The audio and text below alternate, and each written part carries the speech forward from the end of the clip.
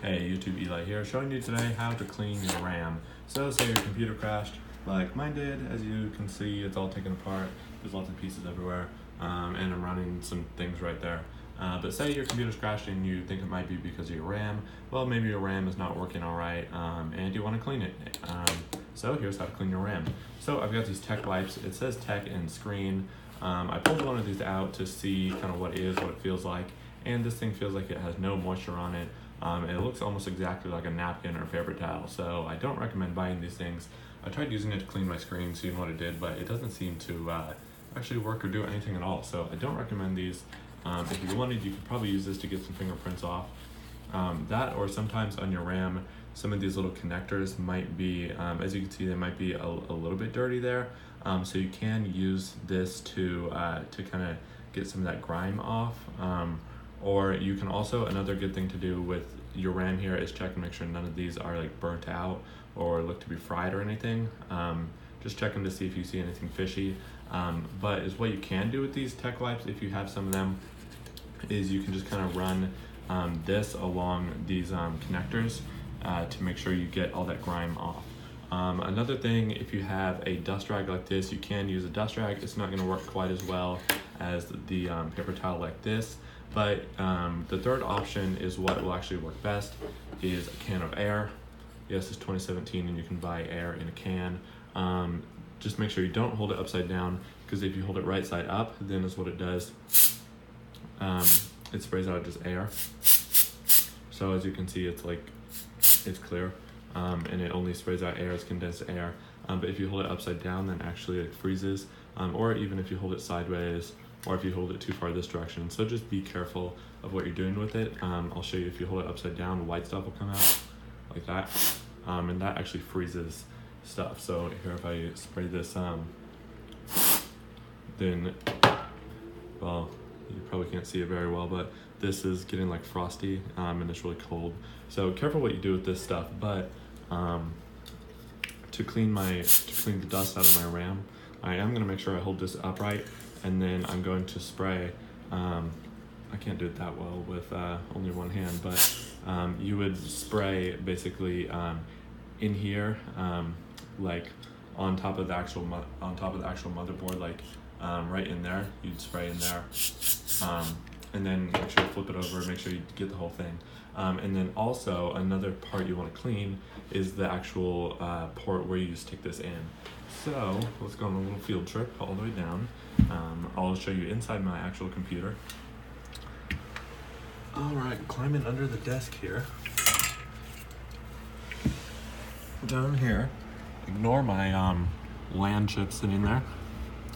Well, that one over there is LAN. There's onboard LAN, so I can have gigabit internet, which is handy. And then here's Wi-Fi chip. So I have 802.11 AC Wi-Fi in my gaming PC.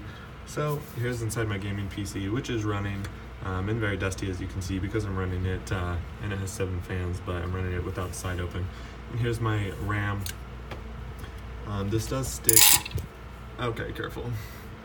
Yeah, another thing, you might want to shut your PC off before you do this, but mine's running right now.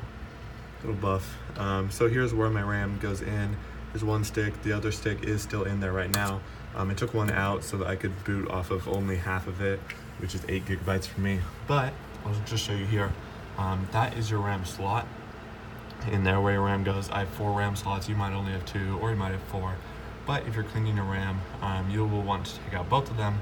Make sure to clean them both, and then you can just spray in here with the duster thing and spray out the dust out of the little connectors in there. So let me get a better grip here, and then I will show you. You get up close to it with your little duster, and you just make sure to spray out just like that. And there is dust flying everywhere. I don't know if you can see it or not, but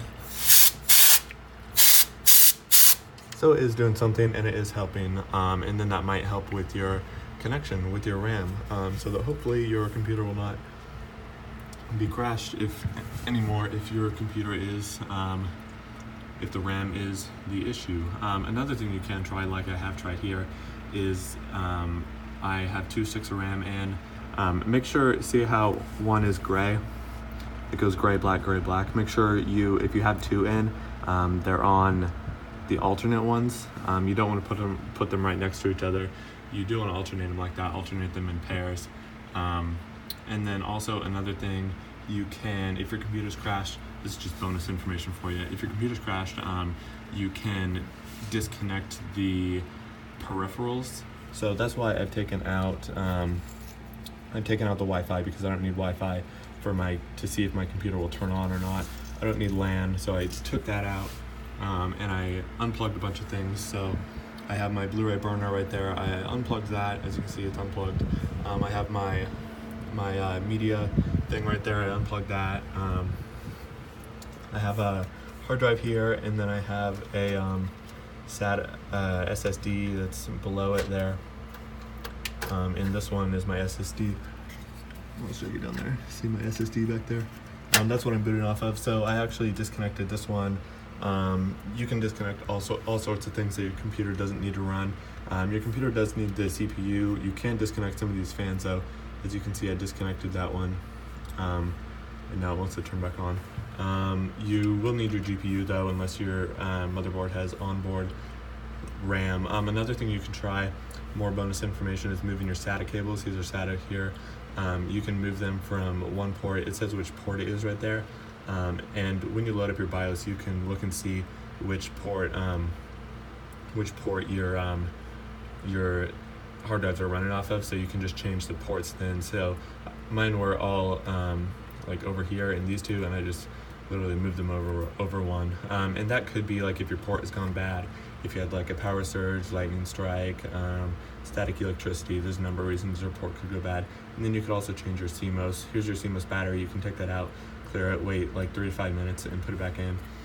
Or you can reset your CMOS by, there's a little pin here right there. You probably can't see it right now, but it's a little pin, and you just short it by taking a piece of metal and sticking it there, and that could help also, and that'll reset your BIOS. So only reset your BIOS if you think that actually might help. If not, you might mess up some BIOS settings, or you could save an old profile. So yeah, that is how to clean your RAM. Thanks for watching.